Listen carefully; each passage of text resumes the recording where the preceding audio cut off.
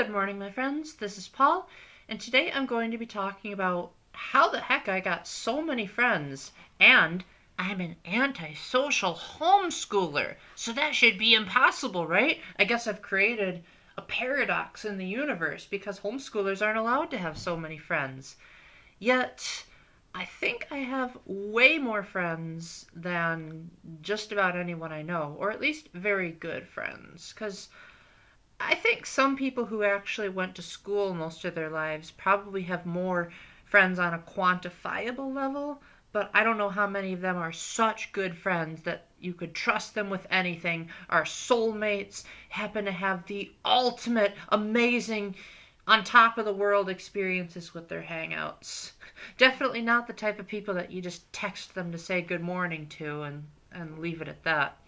So I'm not pretending to be an expert or a therapist or someone who's studied the art of making friends. I'm just here to talk about my personal experience, and hopefully that'll work for you, or at the very least, just in case you're the type that has trouble with socialization or were homeschooled yourselves and you do believe in the stereotypes that homeschoolers aren't supposed to be social. Maybe you can learn from me and say, oh, Paul can do it, I can do it too. So one of the first things that I did to make as many friends as I did is I carefully selected friends that, for the most part, shared the same values as me. I didn't just go along and say, oh, that girl's pretty, I'm just going to talk to her because of that. I legitimately sat down and thought to myself, is this person, generally speaking, a good person? And do they have a good moral code? And do they, generally speaking, value the same things that I do? Now, that's not to say all of my friends are 100% in agreement with every single thing that I believe. I think if that were to be the case, then the world would be a pretty boring place. But most of my friends, at the very least, acknowledge the same fundamental beliefs that I do. They believe that Jesus was the Son of God. They believe that he was God. He wasn't just a prophet. They believe that he died on the cross for our sins, but they also believe in common courtesy and common decency. A lot of them believe in saving sex for marriage. A lot of them did save sex for marriage if they were married, and the ones that didn't repented, and then after they repented, they remained chaste until they got married. So, generally speaking, pretty much all of my friends share that consensus. And it really helped that because those shared values were in common, we could talk about really deep things, and I could really trust their advice because they weren't coming from a worldly standpoint. They weren't coming from trying to just blindly follow the crowd. They were coming from, this is the right thing to do. And the advice I'm going to give you isn't just my opinion.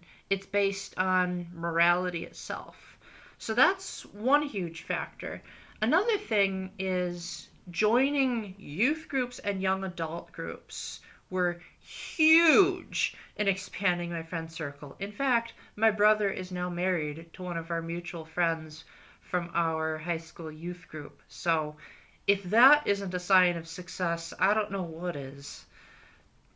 Going to youth group and young adult group, basically it helped me to really understand, especially how females worked, because I didn't have a whole lot of female friends during my childhood, and that rapidly changed after I got into youth group because I didn't really know any teenage girls at that point, and so a lot of what they went through and some of the biological changes were completely unknown to me. So this was my opportunity to really get to know the other sex and learn like, oh, okay, so this is how they think, this is what they don't like, this is what they like. And so just generally getting more of an observatory feel, because I had two younger brothers and a younger sister, and at the time I was in youth group, my sister, well, she was still pretty darn young, so I didn't have a chance to say, dearest sister of mine, tell me how teenage girls work. That didn't work, and even so, my sister doesn't really like associating with too many girls to begin with, but that's another story. The point is that in a youth group setting, you felt a lot safer, and I felt more like Well, not entirely. I had some miserable times in youth group, but for the most part, I felt like I could be myself and people would really, really like that about me. But way better than youth group was young adult groups. Those were essentially paradise on earth because they felt like the best parts of the mission trips and conferences I went on condensed into a couple of hours. And these people were generally speaking a lot more mature. When I went to youth group, there were definitely some moments that nearly caused me to lose faith in humanity, and they caused me to become very, very sexist and prejudiced. And joining young adult groups, I didn't feel like these people were out to get me as much as the people in the youth group were. And so I definitely think that if you happen to be a minor watching this, which is highly unlikely given my YouTube statistics, then I would say if you think that youth group just isn't for you, just wait a couple of years until you turn 18 or older, and you will see a night and day difference in how these people process information. Another one of my big tactics for having a good friend circle is not following YouTube advice on how to grow your channel. Now, I know that there are ambitious people out there, and there are certain tactics that they need to use in order to grow their platform because they're planning on making their platform a business. And I have mixed feelings on that. On one hand, you take someone like Scott the Woz, who is insanely popular, but he never asks for likes or subscribes. He never has sponsorships. He doesn't even have like an ad or a paid promotion. He just talks about what he likes. He has consistent humor. And generally speaking, I think he could prove to be a good example of how to be popular on YouTube without taking the advice of what YouTube says you have to do, of saying in every video that you have to like and subscribe. I have deliberately avoided a lot of that advice because there are many reasons, but to put it simply, I just don't think that an arbitrary number is a quantifiable. To rephrase it, I don't think that numbers equal friendships. If I theoretically have 1 million subscribers, but I only talk to 2 on a regular basis, I'm actually going to consider that a failure as a YouTuber. So by just being myself, and if people like it, then cool, that allows me to really have conversations with the people on my YouTube channel. And those people that I do have conversations with, some of them I've even exchanged numbers with, and they join me on my live streams, and a lot of them have proven to be just as amazing as a lot of my in-person friends. Maybe not to the depths of where my in-person friends go above and beyond for me, but they probably would if they could see me a lot more frequently. So I'm not saying you have to do that, but I would say that if you do the usual thing of like and subscribe and share this video, that's going to be more so of making your channel successful, but I don't know if it'll get you long-term, really good friends. The final bit of advice I want to give you guys is, I think, one of the best ways of making long-lasting, deep, wonderful friends, as opposed to just surface-level friends, would be to not go into it looking for romance. See, a lot of people, when they reach a certain age, they become desperate to date and to have experience. And some people even want to settle down and find the perfect husband / the perfect wife. And while that's definitely good, and I'm not anti-marriage by any means, I also think that that can put a hindrance on your relationships. Because let's say that you take that approach and you go into a relationship with the opposite gender looking for getting into a long-term romantic relationship that isn't just platonic. And maybe it will work out. But then say things don't work out.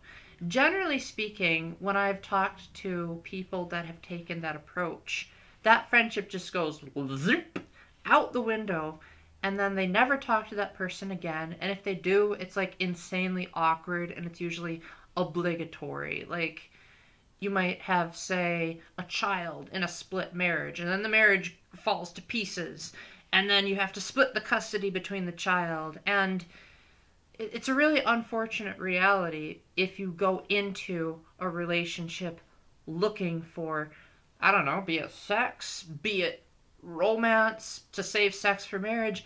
Either way, if there's not the intention of having a long-lasting connection first and foremost, it might end up backfiring on you.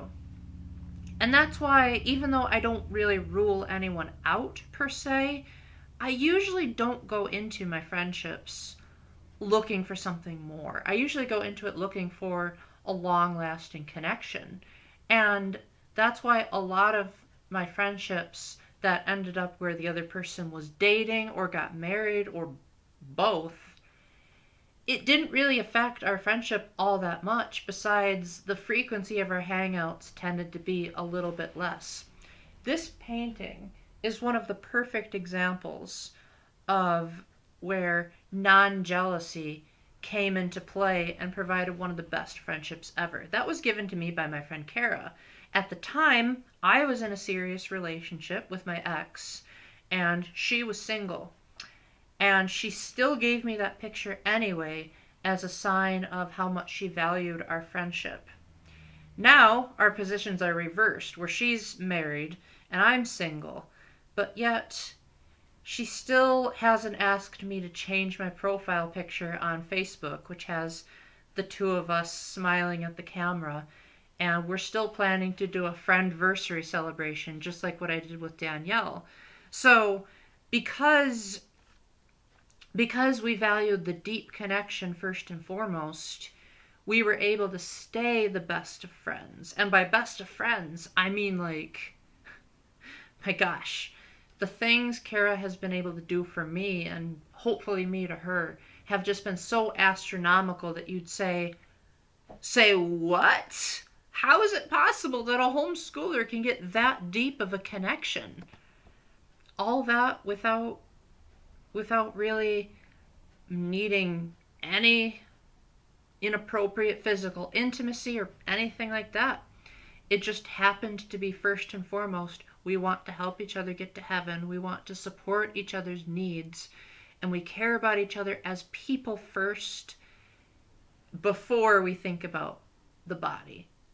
So those are just a couple of my tips. I could mention, of course, all the retreats and conferences and mission trips I've been on, but only a handful of those people actually became lifelong amazing friends, one of which is now one of my pen pals. But I'll save that for the best memories of the year list. Just saying that hopefully these tips are just good for relationships in general, and if they don't work, then it could be that maybe you need to develop a sense of common courtesy. If you're just the type of person that just goes into a conversation just saying like, hey, I like Yu-Gi-Oh! Instead of saying things like hi and nice to meet you and asking about the other person's interests, then you're basically shooting yourself in the foot. So with that, thank you very much for watching. If I haven't made myself 100% clear, or if you think that I should give more advice or make a part 2, let me know down in the comment section. And until the next time, keep the faith, stay epic, God bless, and I hope that those of you watching this can have a long-term connection with me as well. Bye!